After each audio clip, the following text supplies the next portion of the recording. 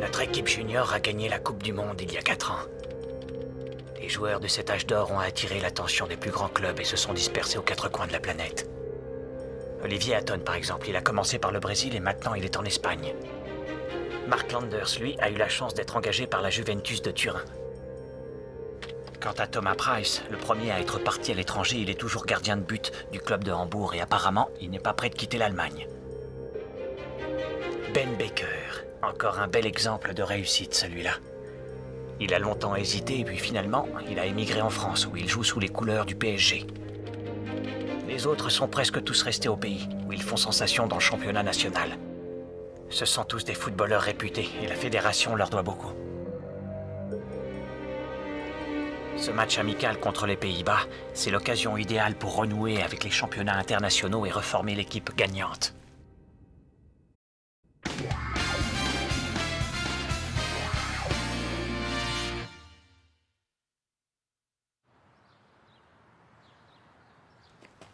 Alors, j'ai entendu dire que tes petits copains et toi, vous alliez jouer contre les Pays-Bas avant le début du championnat, c'est vrai? Oui. Au cas où tu l'auras oublié, je me permets de te rappeler que l'équipe hollandaise est l'une des meilleures sur le circuit. Bon, d'accord, ils n'ont pas réussi à se qualifier, mais c'était la faute à pas de chance. Et si les arbitres avaient fait moins de zèle, tu peux être sûr qu'ils se seraient hissés jusqu'en demi-finale. J'arrive pas à comprendre pourquoi votre fédération vous organise un match contre eux. Vous allez forcément vous faire piler. Ça, c'est toi qui le dis. Et pourquoi tu souris? Je connais très bien la personne qui a eu l'idée de nous faire jouer contre les Pays-Bas, et je devine ce qu'il a derrière la tête. Ha! Tu veux savoir ce que je pense? Je crois que ton copain est débile. Sûrement, mais c'est grâce à lui qu'on a gagné la dernière fois. Monsieur Personne nous a organisé un test match contre les Pays-Bas. Ça, c'est du personne tout craché.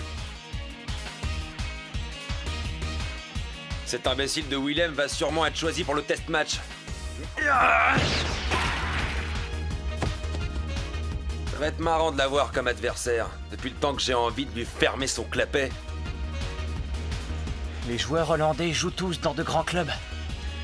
Comme Bernard et Alberto qui sont au Barça avec moi.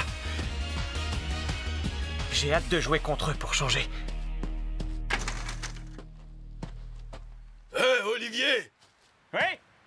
Un appel pour toi de la Fédération japonaise de football! Oh!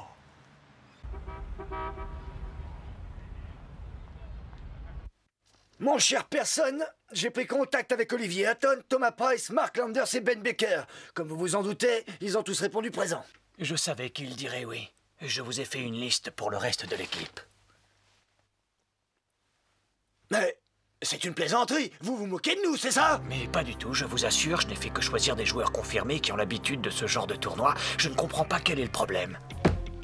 Et pourtant, il y en a un, vous pouvez me croire. Vous avez l'intention de reformer exactement la même équipe qu'il y a 4 ans pour la Coupe. Pour les 4 qui jouent dans des clubs étrangers, je suis d'accord. Mais pour les autres, à part jouer dans les petits championnats nationaux, ils n'ont aucune expérience. Ce sont tous des petits étudiants, pas des footballeurs professionnels. J'aimerais savoir pourquoi vous refusez d'engager des joueurs plus confirmés. Ils n'ont pas beaucoup d'expérience, mais ils ont du talent. Et s'ils n'ont pas été engagés par de grands clubs, c'est qu'ils n'ont pas eu assez de couverture de presse à l'étranger ou qu'ils préfèrent rester au Japon. Je me moque pas mal qu'ils soient très doués. Vous avez tenu à ce qu'on organise un match contre l'une des meilleures équipes. Et j'ai pas envie qu'on se fasse ridiculiser alors que la rencontre sera retransmise dans plus d'une 50aine de pays et qu'on commence tout juste à nous connaître comme une nation de football. C'est vrai que c'est important. Alors, qu'est-ce qu'on fait? Je vous repose la question, personne. Vous êtes certain de ne pas vouloir engager des joueurs plus confirmés pour le test match? Oui, absolument. Je vous demande de me renouveler votre confiance, messieurs. Je sais ce que je fais. Cette équipe nous a déjà menés à la victoire une fois. Je sais qu'elle peut le refaire. Je vous supplie de me donner votre aval. Sinon, je démissionne. Allons, allons, pas de menaces. C'est vraiment pas le moment de se disputer, messieurs. La Coupe intercontinentale est pour bientôt. Ça va sûrement vous étonner, mais je suis d'accord avec cœur qu'on ne doit pas changer une équipe qui gagne. Quoi? On doit beaucoup à ces jeunes et ils méritent notre reconnaissance. Ça, je suis bien d'accord. Je vous rappelle quand même, messieurs, que ce sont les champions du monde junior en titre. Le public sera sûrement ravi de les voir. Et si ça peut vous rassurer, on engagera un ou deux nouveaux au cas où. Je connais des centaines de jeunes garçons qui se contenteront d'être remplaçants. On n'est pas obligé de faire une liste de noms définitifs tout de suite. On a encore un peu de temps devant nous. Je reconnais qu'un peu de sang neuf leur fera le plus grand bien. Bon, pourquoi pas? Je suis sûr que vous êtes d'accord avec moi, monsieur le président. C'est parfait.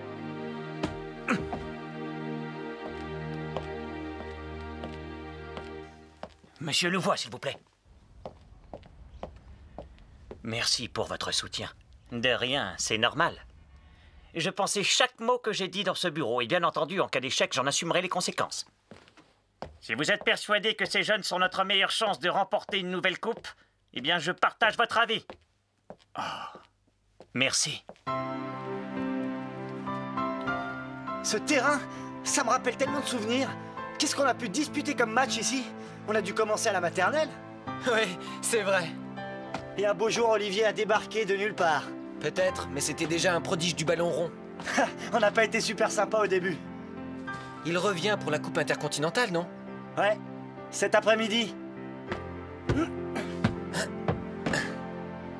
Ça fait un bail, dis donc. J'ai vraiment hâte de le revoir. C'est vraiment gentil de m'aider. De rien. Voilà, c'est prêt. Parfait. Je la mets sur la table.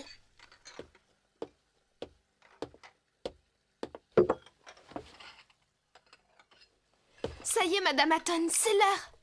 Je vais aller voir dehors si je ne vois pas arriver son taxi. Elle est trop mignonne. Jamais elle n'osera l'avouer, mais j'ai l'impression que mon fils lui a énormément manqué.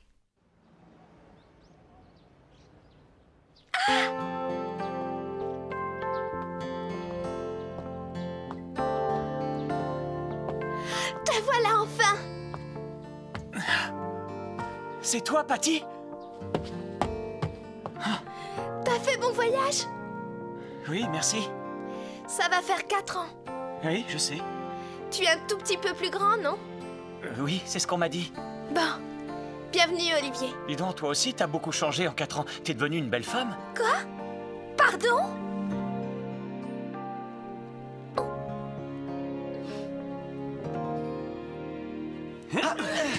Allez, Reste pas planter la brousse. pique-lui le ballon!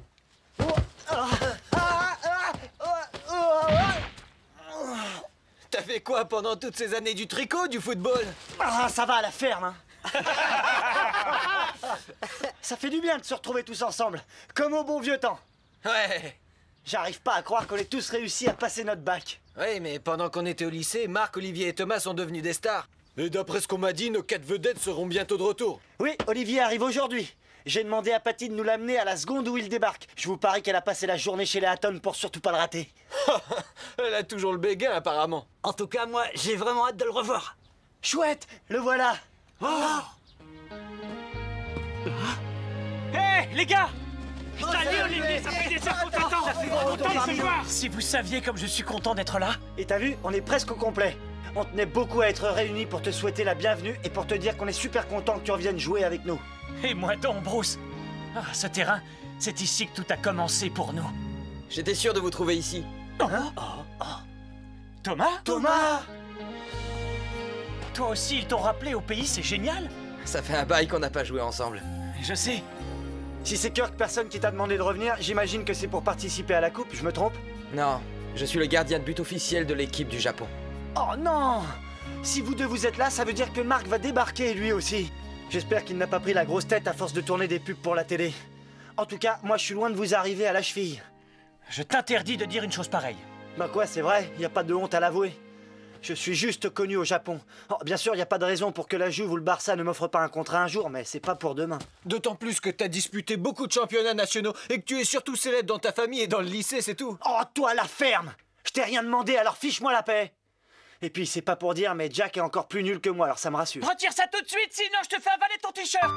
Y a que la vérité qui blesse. Je suis pas si nul. C'est comme mon bon vieux temps. Pris un but dimanche. J'ai même l'impression que c'était hier, tellement rien n'a changé. On en a vécu des choses ensemble.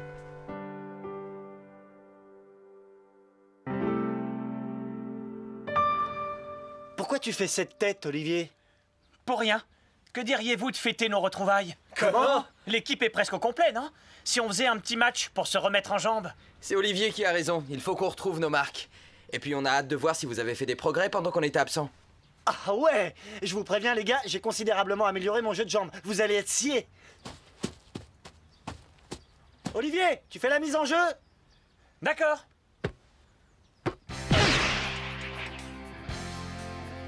Hey, vas-y! Plus vite, Johnny! Allez, cours! C'est ça, Bruce. Surtout, tu l'empêches d'approcher le ballon. Allez! Un peu de mer! Le Brésil, l'Espagne et maintenant l'équipe nationale du Japon. Il gravit les échelons, mais il veille à rester toujours le même. Hey, par ici! Olivier est là! C'est pas le seul d'ailleurs. Aucun membre de l'équipe n'a pris la grosse tête. T'es prêt, Bruce? Je l'ai! Ah! Dommage, mon pauvre vieux. Ah, ça va, je l'ai pas fait exprès. Ah. Bonjour, monsieur Personne. Bonjour, messieurs, et pardon de vous déranger, mais je suis venu vous annoncer une nouvelle importante. Laissez-moi deviner, vous voulez nous parler du match contre les Pays-Bas, c'est ça? Exactement. J'ai entendu dire que c'était l'une des meilleures équipes d'Europe. C'est pour cette raison que j'ai tenu à organiser un test match avec eux avant que la coupe ne débute. Et vous avez quelque chose à nous dire en particulier? Oui, voilà. Ce sera un match difficile contre des adversaires redoutables, mais pour les joueurs qui participeront à la prochaine coupe intercontinentale, c'est le meilleur entraînement qui soit. Hein? Paul, Ted, Johnny, Alan, Bob et toi, Bruce. Vous allez tous recevoir un courrier officiel demain. Vous venez avec nous.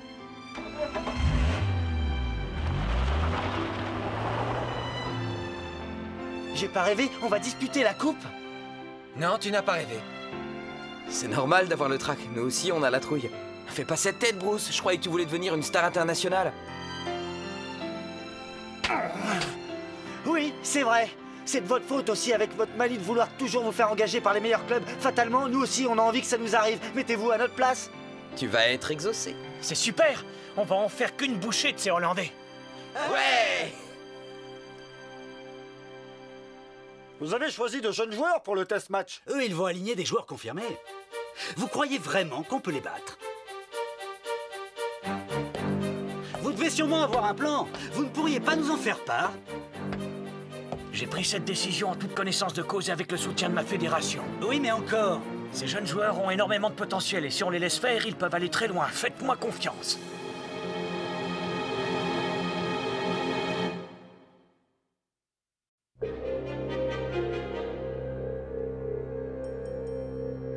Comme vous le savez, la Coupe intercontinentale se déroulera au Japon cette année. L'intérêt, c'est qu'on n'a pas à disputer les matchs de qualification et le problème, c'est qu'on se retrouvera directement contre les meilleurs. Afin de vous préparer à affronter ces équipes, les dirigeants de la fédération et moi-même, nous vous avons organisé un test match contre les Pays-Bas. Ils n'ont pas réussi à se qualifier suite à des problèmes d'arbitrage, mais il n'empêche que c'est une très bonne équipe. Vous allez devoir jouer contre des garçons qui évoluent dans les plus grands clubs du monde. Vous les avez tous déjà vus à la télévision. Je vous préviens, messieurs, si on perd ce match, on n'a aucune chance de faire des étincelles pendant le tournoi. Par conséquent, il est hors de question de prendre un but. Terminé. Si vous voulez me parler en particulier, prenez rendez-vous avec ma secrétaire. Bonsoir. Les Hollandais nous ont envoyé un courrier officiel. Ils refusent de mettre leurs meilleurs joueurs sur le terrain si de notre côté on s'obstine à faire jouer des jeunes qui n'évoluent pas chez les professionnels. Dites-moi ce que je dois leur répondre. Je vais leur rendre une petite visite. Tout va changer. Le football japonais ne sera plus jamais le même. Vive le Japon!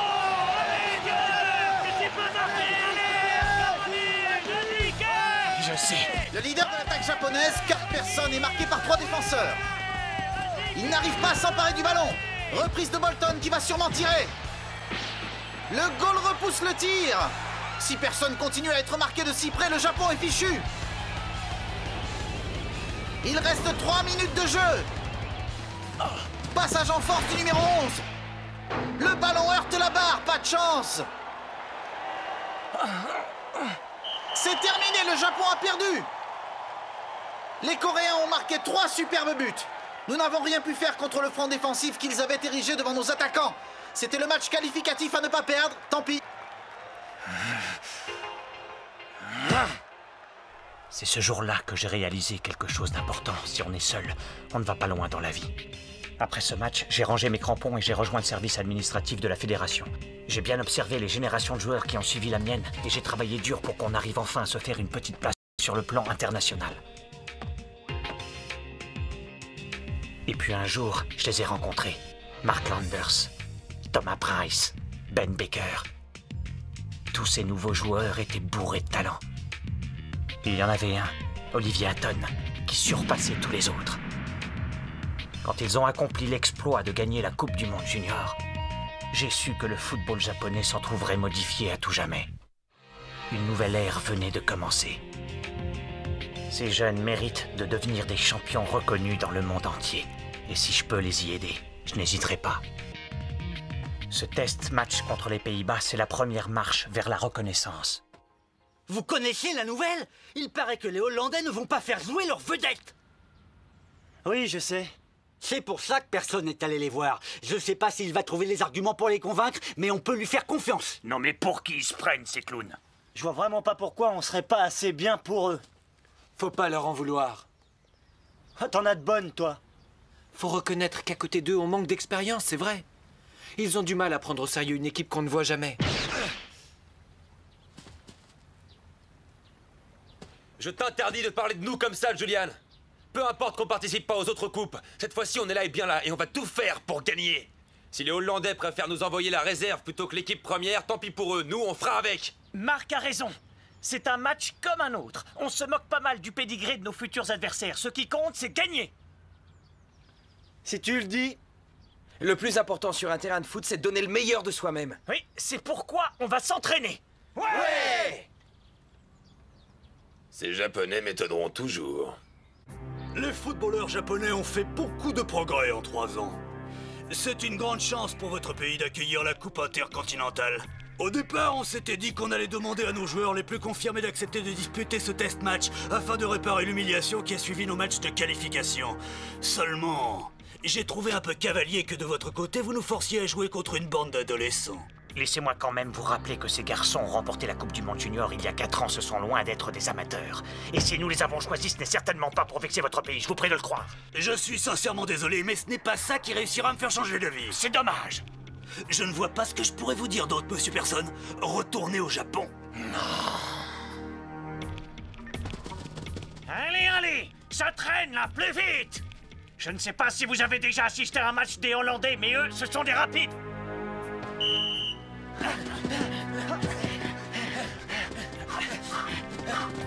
C'est toujours trop lent. Appuyez sur l'accélérateur, allez. C'est bon, ça.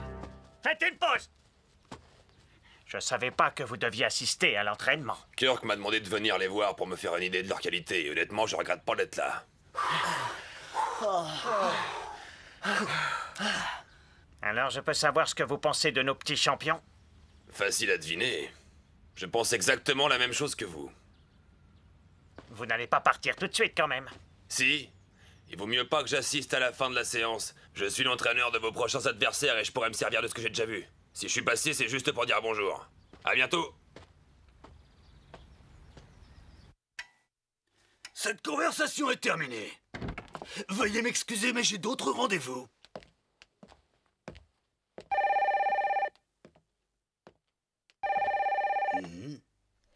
Pardon de vous déranger, vous avez Monsieur Barneveld sur la 3. Hein? Barneveld? Passez-le-moi. Je vous écoute, mon vieux. Qu'est-ce qui se passe? Je voulais vous prévenir que j'avais changé d'avis. Finalement, j'ai décidé de faire jouer l'équipe première pour le match contre le Japon. Pardon? C'est écrit en toutes lettres dans mon contrat, c'est moi et moi seul qui sélectionne les joueurs. Merci, je sais, mais... Kirk, personne est avec vous? J'aimerais lui parler. Une petite seconde, je vous le passe. Personne à l'appareil. Vous m'avez dit il y a pas très longtemps que nos deux équipes étaient vouées à se rencontrer dans un avenir proche, vous vous en rappelez? Oui, bien sûr. Je me suis permis d'aller voir vos joueurs à l'entraînement pour me faire ma propre idée et ce que j'ai vu m'a convaincu de leur donner une chance. Ce n'est pas possible. Ne me dites pas que vous appelez du Japon. Mais si, vous aviez raison, c'est une bonne équipe. Mais je me tue à le répéter. Vous avez ma parole, personne. Je vais revenir du Japon dans quelques jours. Je vais sonner le rappel de nos meilleurs joueurs et je réussirai à les convaincre de m'accompagner. Je compte sur vous. Pas de problème. Mais je vous préviens, match amical ou pas, on ne vous fera pas de cadeau. Oui. Merci beaucoup, Barneveld. Bien, rendez-vous sur le terrain. Ça va être un beau match.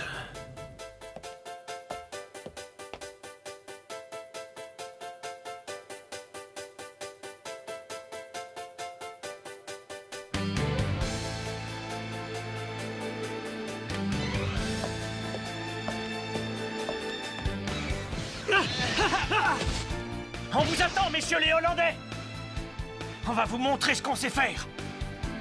Et surtout, que les meilleurs gagnent.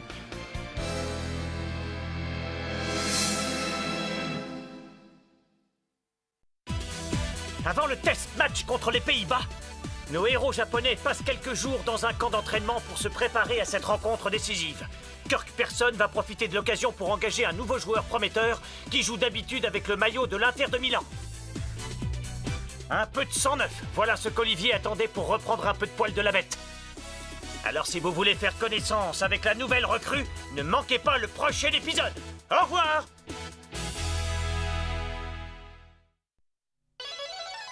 Thank you.